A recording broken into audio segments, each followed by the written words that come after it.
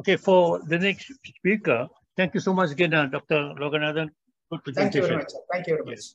Yeah. For the next speaker, we have with us today Dr. Guy Blomme. I'm not sure whether I'm saying it right, but yeah.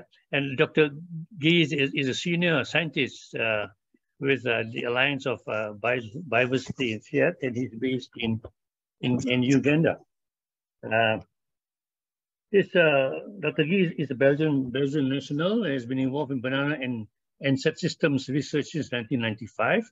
Guy's work is predominantly focusing on East and Central Africa, with a research focus on integrated disease management, disease risk assessment, disease epidemiology, production systems, system characterization, Musa germplasm characterization and evaluation, agronomy, sustainable intensification and diversification of banana, and NSAID-based cropping systems. Well, that's really heavy on banana, Dr. Guy. Yeah, you're an expert.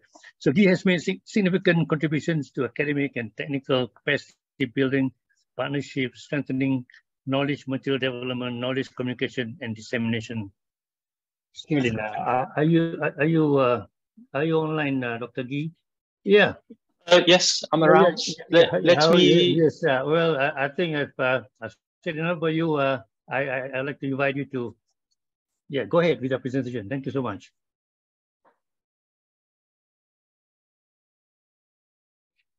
And before that, thank you for your time. Yeah, I mean, I know you've been very busy lately. Yeah. So. I hope you can see the full yes, I can. screen. Yes, it's okay. on. It's on. Yeah.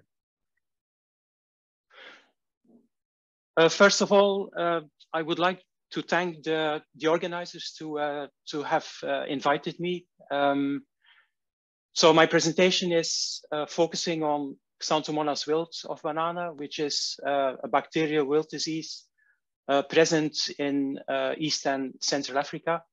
So I'm specifically going to zoom in on effective field level management practices. So maybe first, Xanthomonas wilt currently is only present in East and Central Africa. As you can see here, the orange colored countries. And then the other bacterial wilts, for example, MOCO is present in Latin America and Asia. And then as we know also, banana blot disease is present in Asia. A little bit of history. Xanthomonas wilt was first discovered in Ethiopia already in the 1930s by Castellani, and that was then officially confirmed in the late 60s, early 70s in Ethiopia. And it was only in 2001 that the disease spread to Uganda and Eastern Congo. And then over the past 2 decades, the disease has gradually spread through all the banana production systems in Eastern Congo, in Uganda, in Western Kenya, Western Tanzania, and Rwanda and Burundi. So here, as I said, the disease started on NSAID in Ethiopia. So here's some typical symptoms on NSAID. You see the leaf yellowing and wilting. You also see the bacterial ooze in the pseudostem, the yellow ooze in the middle here. And then eventually the plant dies. For the case of banana, you also have, if you cut a pseudostem and you wait half an hour, you have yellow ooze coming out. You have the wilting, yellowing of the leaves. If you look at the level of the fruit pulp, you see fruit pulp discoloration. And that's at the level of the inflorescence or the bunch after an insect vector transmission. You have wilting of the bracts, or at the limit even rotting of the bracts, or male buds and the rachis, and then premature fruit ripening. That was maybe just quickly as a comparison, maybe to point out, I mean, the clear similarities. between Xanthomonas wilt and blot disease.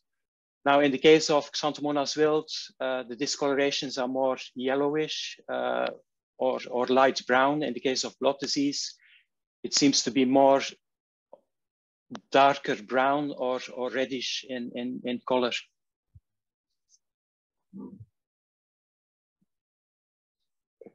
Now, for the mode of transmission, the bacteria can be transmitted with garden tools, machets, which are used in the fields, in the plantation. Also, various insect vectors transmit the disease from a disease to a healthy inflorescence. It can be bees, it can be stingless bees, it can be fruit flies and other larger flies. Obviously also with infected planting materials, but maybe to a lesser extent with larger flying birds or even bats that feed on the fruit pulp and then the fruit pulp of infected plants. Maybe lastly, browsing cattle or small ruminants, which are often just roaming around the various fields across the village. They can also transmit the disease. Now, for the control strategy, when the disease arrived in Uganda, in Eastern Congo, about 20 years ago, then control methods which were known for Moko disease in Asia or blot disease in Asia were applied in Central Eastern Africa to control Xanthomonas wilt. So, for example, early removal of male buds using a forked wooden stick, sterilization of garden tools, the use of clean planting material, and complete uprooting of diseased mats were applied. There was also quite a bit of research done on these various control strategies, but they all proved to work quite well for the case of Xanthomonas. Now, maybe for sterilization of garden tools, initially we advocated for the use of fire. So put your machete in fire until the metal blade is too hot to touch. This works quite well, but farmers often kept a knife in fire for minutes and minutes and minutes.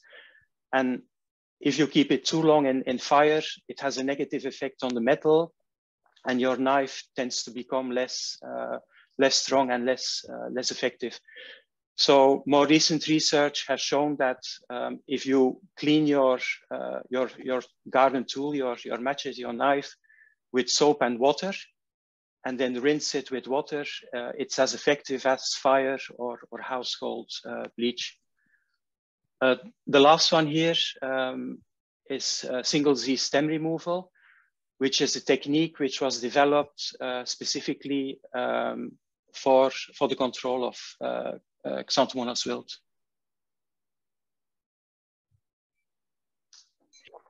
So single disease stem removal, it builds on the fact that there is incomplete systemicity, meaning that there is incomplete movement of bacteria within a mat. So within a cluster of physically interconnected plants, and also latent infections occur. So it started with observations in farmers' fields where farmers were advised to uproot the whole mat if a plant within that mat was having clear symptoms. But in the case of Central Africa, East Africa, often these mats are enormous. So to uproot a whole mat is quite cumbersome, and farmers resorted to only cutting the visibly diseased stems. Now, in these fields, it was observed that still quite a number of plants keep on growing and produce edible bunches. So already that indicated that there was an incomplete movement of bacteria into the attached shoots. Then in addition, quite a good volume of work was done to look at movement of bacteria within plants and within mats. And again, that clearly showed that there was an incomplete movement of bacteria within a mat. So here, for example, when you look at on the right, that cluster of stems physically interconnected at the level of the corm. So let's say if one stem is infected, it doesn't necessarily mean that all these stems within the mat will get infected. So here maybe quickly, research has shown that, okay, the corm tissue is relatively dense and quite hard. So in the lower portion of the corm of an infected plant, a much lower amount of bacteria was actually detected. And the fact is also that the majority of the lateral shoots are attached to that lower portion of the corm. So meaning, let's say after an infection coming from cutting a leaf or an insect vector transmission, if the bacteria come down all the way to the corm, at the corm level, they find a barrier, and only limited numbers of bacteria can actually enter into lateral shoots.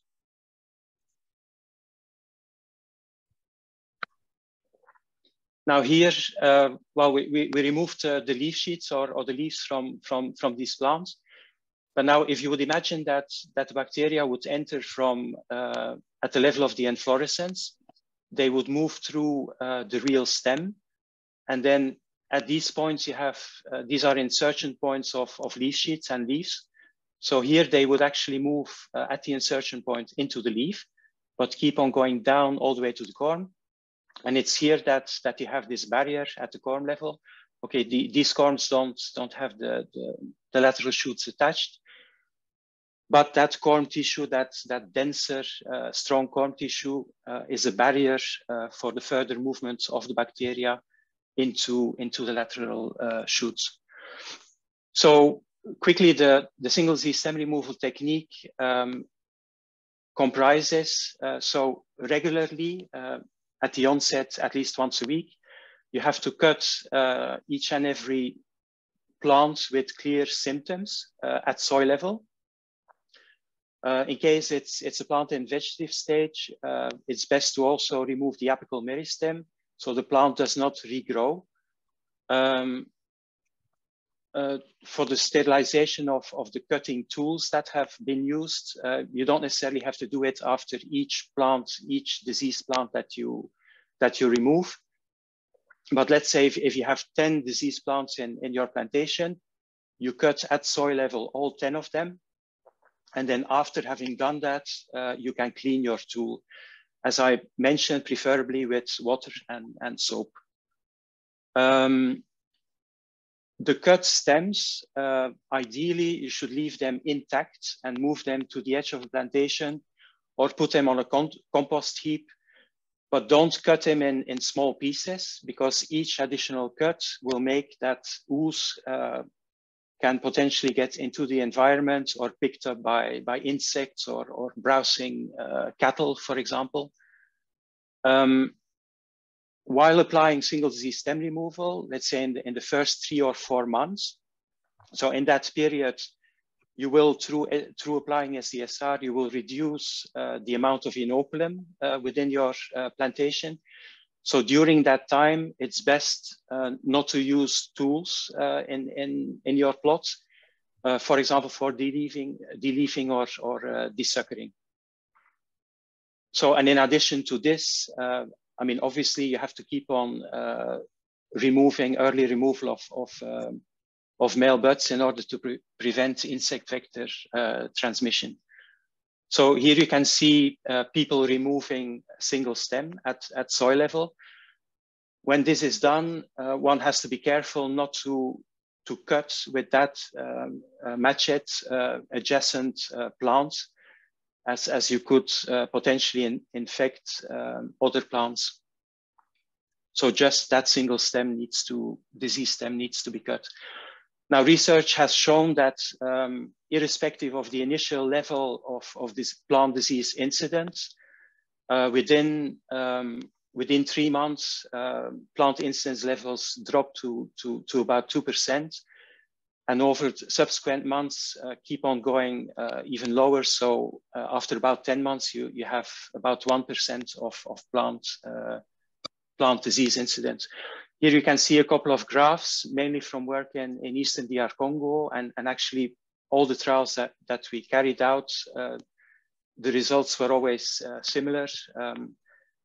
Even if you have a plantation where the initial disease incidence is like 50%, within a couple of weeks, within a couple of months, you get to extremely low plant incidence levels.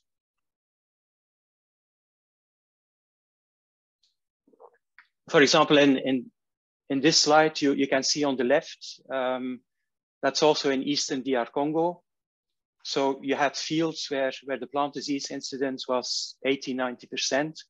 So farmers had cut most of the stems at soil level. So they just cut it all down, but the corms were still in the ground. So on the right, it's about 12 months later. So through the application of SDSR, continuous application, we were able to completely revive the plantation. And here you can see then after, in the second year, again, bunch production was picking up and in no time was the same as before the pathogen had arrived. Then maybe briefly in Rwanda, we also compared complete mat uprooting, because then you remove all the inoculum. In the case of single-Z stem removal, as I said, latent infections do occur. So there is still a little bit of inoculum within the system that kind of lingers on. But if you look at the aspect of disease incidence, plant disease incidence within your field, then complete mat uprooting and single-Z stem removal, you see the green and the red line clearly, and in both sides, follow a same pattern, and through both types of application, you can quickly remove most of the inoculum within your plantation.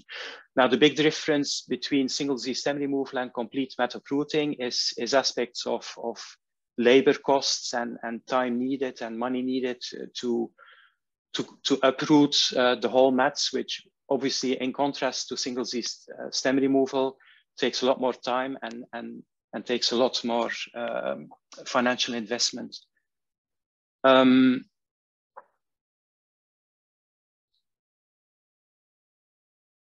So as I mentioned, the application of single-Z stem removal can revive Xanthomonas wilt devastated plantation into a productive one within a year.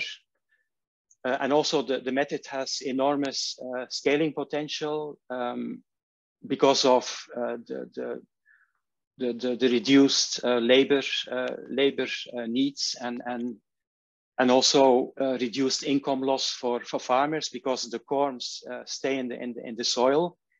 The young shoots that are growing up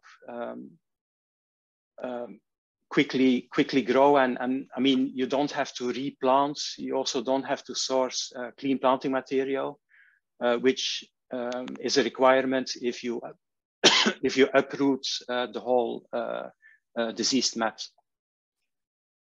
We also found that the technique can be applied in all production systems, be it AAA highland bananas or ABB systems.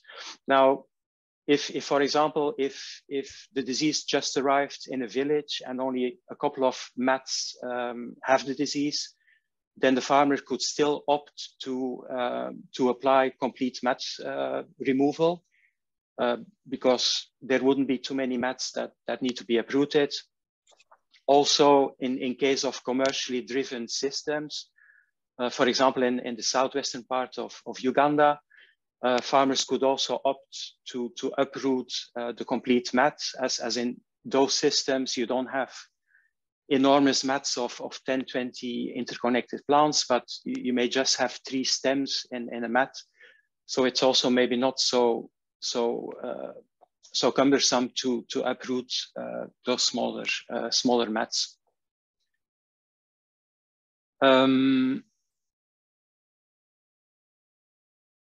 Yes, and at the onset of the application of single Z stem removal, let's say for the first 3 to 4 months, it's good to apply it at least once a week. So to gradually remove the inoculum from the field. But once you see after 3-4 months that actually only a limited number of plants keep on showing symptoms, then you can opt to maybe apply SDSR maybe only every 2 weeks or every 3 weeks. But again, all depending on the availability of labor. As I mentioned, there is always inoculum that will stay within the plants, within the mats, within your field. So even a year after having started SDSR, or maybe a year and a half, maybe even 2 years, you could still get some plants that will show symptoms. Now for some farmers, for example, small-scale farmers in East and Central Africa, it could be discouraging to still see, plants getting sick.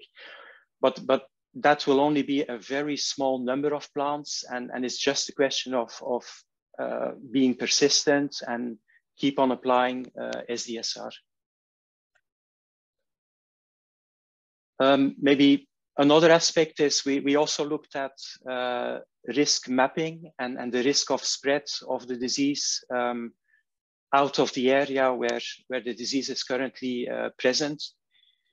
And it was mainly, I mentioned the diseases in the eastern Congolese highlands.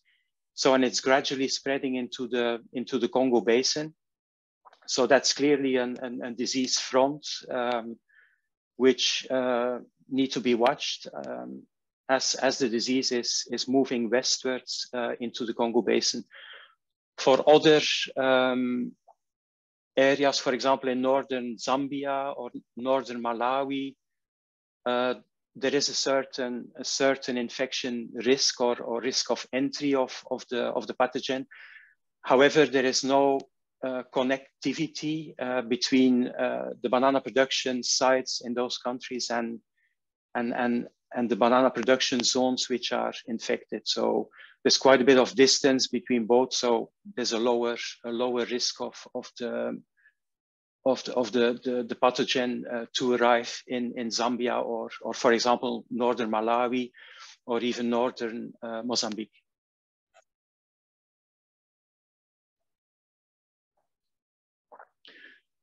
Now, apart from the practices that can be applied on farm, also a good block of research was carried out looking at sources of resistance, trans-cisgenic approaches, and more recently, CRISPR or Cas-based gene editing.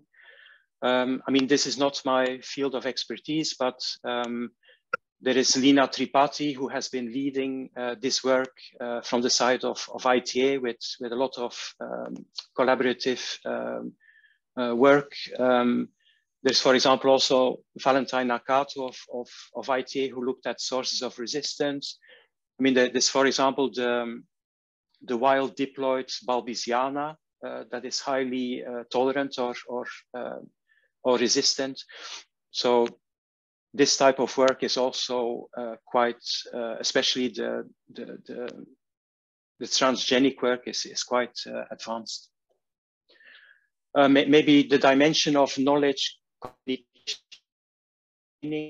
over the years, we've done quite a bit of knowledge communication. We developed leaflets, posters, as you can see here, and organized quite a bit of training courses with farmers, with extension staff. We developed policy briefs. This is an example.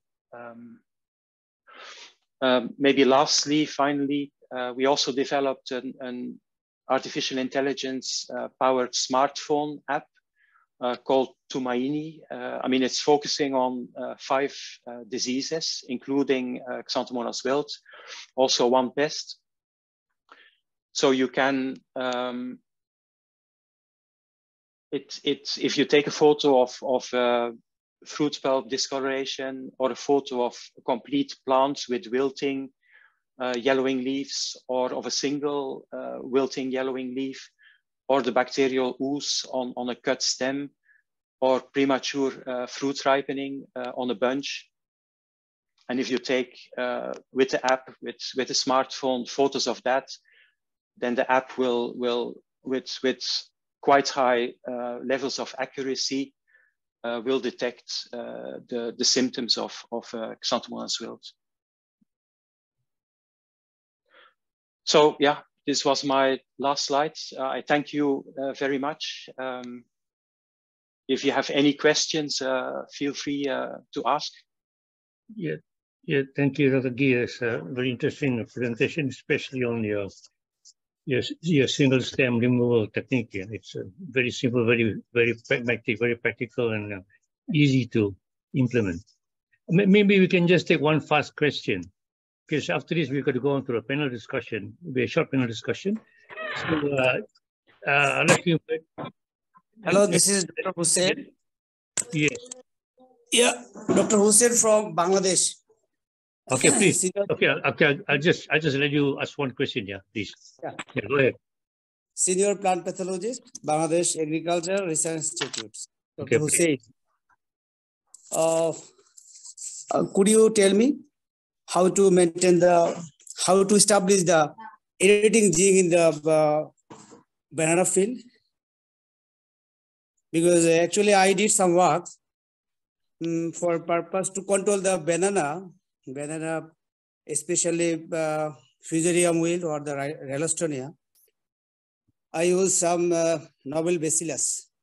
For example, Bacillus belenjensis and Bacillus oragicola or Bacillus tropicus.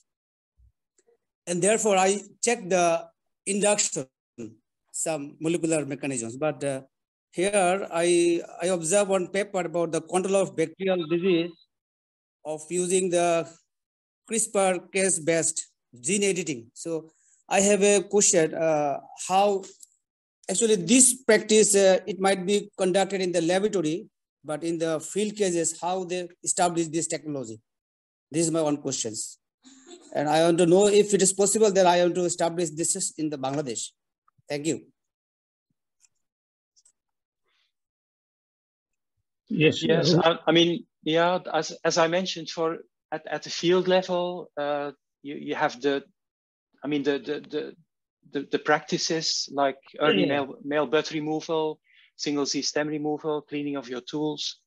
As I mentioned, for the CRISPR Cas work, I mean that's a recent development. Huh?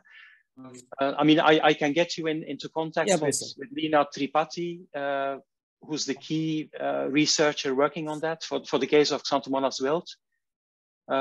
If you send me an email, let me maybe send you a couple of papers. I will tell you that I need the protocol. Yeah. Actually, Professor, Ralstonia is a great problem. So still I could not control, but even though I use the different types of bacillus, so if we can use that editing technology, gene editing technology, that we can utilize this one in the farmer's field, because you know the farmer field is very important. That will be helpful for our country, Bangladesh. So thank you, madam. Thank you, Professor. I will give you my email, then you will give the protocol. Yeah. I can maybe say, for example, for the transgenic or cisgenic plants, there are already quite a good number available, which are highly tolerant to Xanthomonas wilt. But you know, due to the current regulatory framework in the countries in East and Central Africa where the disease is present, those plants are not yet in farmers' fields, but they are available. But I would advise you to contact Leena Tripathi, who can provide all the details. you could want. Yeah. Okay, Professor. Thank you, Professor. Okay, thank you very much. Okay, I think there's a hand raised there. Dr. Chatur, I'm going to give you 30 seconds to say something. Okay, thank you, Dr. Blomme. Could you elaborate the status of the banana for the farmer in Africa? That's for the success of this SDSR. Thank you. I mean the what do we call it? The single stem. The role of the banana for the farmer in Africa. Yes, I mean, exactly where Xanthomonas wilt is currently present. If you look in Uganda, in Rwanda, in Burundi, and Eastern Congo, banana is in a lot of areas is the #1 crop. If you look at hills and valleys and undulating landscape, you would think it's one giant plantation, but it's all smallholder farmers, you know, growing their bananas, but not just bananas. I mean, there is intercropping with annual crops, with coffee. Yes, I mean, banana in East and Central Africa is especially in the area where Xanthomonas wilt is present is enormously it is the main source for income for the farmer. It is. I mean, banana is not exported, so it's for local markets. If you look, for example, in Uganda, bananas cultivated in southwestern Uganda go to the market in Kampala or go to the market in other larger towns and cities. And a lot of bananas are also consumed on farm. So it's a source of food and a source of income. Okay, thank you. Okay, thank you very much, Dr. Loganathan and Dr. Ki. Fantastic, good information shared. Okay, we have to stop now.